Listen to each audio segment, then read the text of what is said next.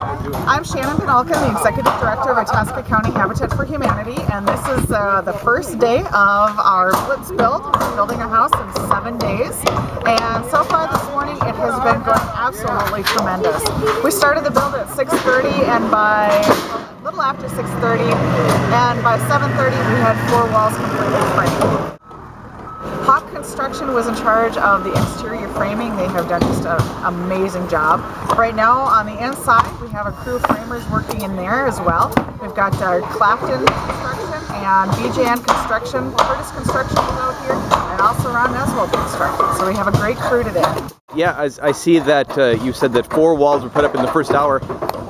Zooming out a little bit, we can see that not only are there 4 walls, but there is also a good percentage of a roof as well.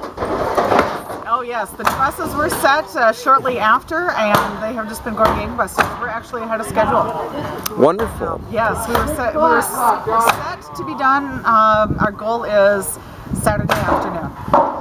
That's if everything goes according to plan. If everything goes according to plan, yes.